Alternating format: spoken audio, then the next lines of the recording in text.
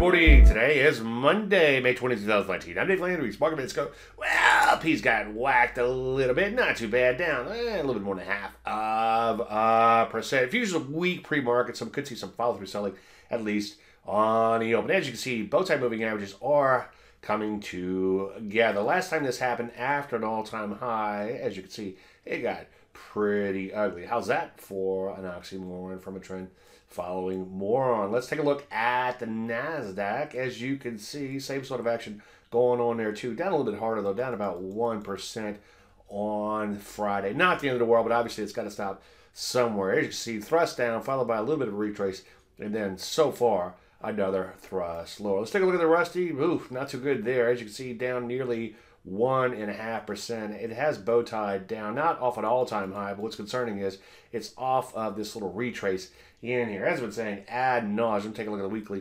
It looks like it's a thrust retrace followed by a possible new leg lower. So what do we do? Well, continue to be selective and obviously honor your stops. Any questions? Dave@DaveLandry.com. I'm Dave Landry, and you started Mark Minute.